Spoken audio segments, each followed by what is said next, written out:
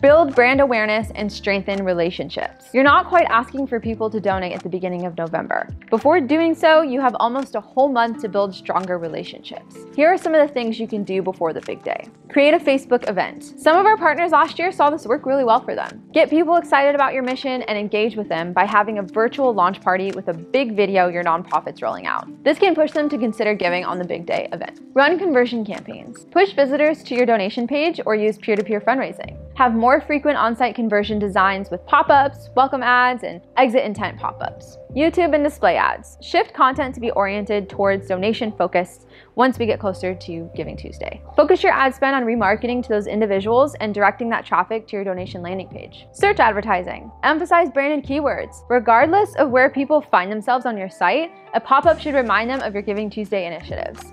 If they're searching for you, you want to pop up first on their search. If you found this video informative, please like, subscribe, and we'll see you next time.